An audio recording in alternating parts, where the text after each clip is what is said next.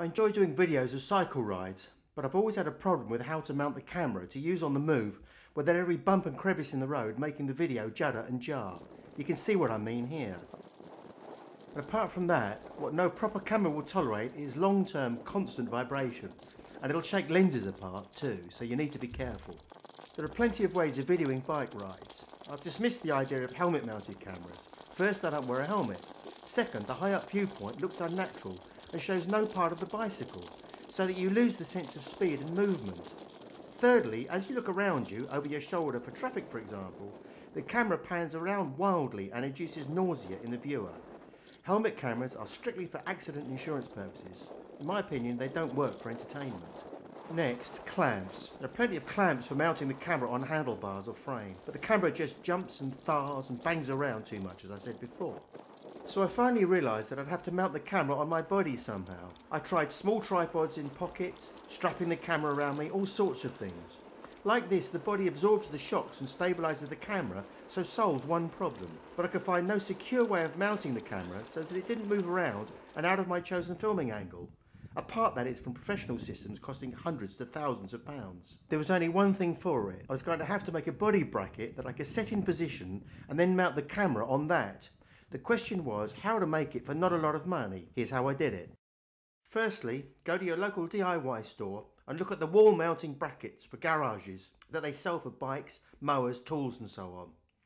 This one here cost me just over £4, and this bit cost me a couple of pounds. So far, so good. The next bits are more expensive, but being a photographer I had them anyway. Both can be substituted with a cheap handlebar camera clamp which will do the job just as well. They cost about £10 on Amazon. So the total cost of this outfit, apart from the camera, is less than £16, €20 or $25 US. This is a Manfrotto super clamp. I found it useful for all sorts of photography, and it's perfect for this. They cost about £25, but as I say, there are cheaper options. I use it with a ball and socket head, but again that's a nicety, I happen to have one. But you can fit the camera straight to the clamp via the tripod socket on the clamp if you wish. So, just screw the two brackets together and here it is in action.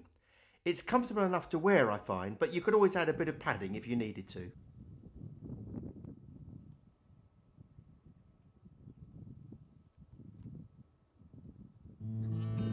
Here's how it looks and fits. Modelled by David, the Bico bracket is the perfect solution to all your bicycle bracket needs. Give us a 12-day.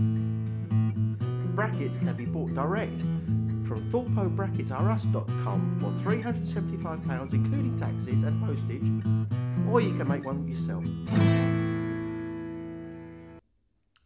So, here are a few bits of video I've shot with it.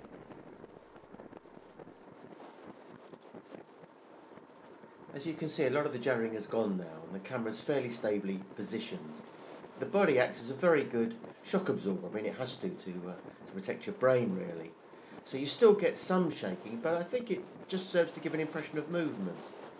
And with the camera in front of you, and if you've got a swivelling screen on your camera, you can position it nicely to get the handlebars in the shot. That gives you, the handlebars being still, they give you the sense of speed that you're looking for. So, watch these and I hope you enjoy them. And thanks for watching.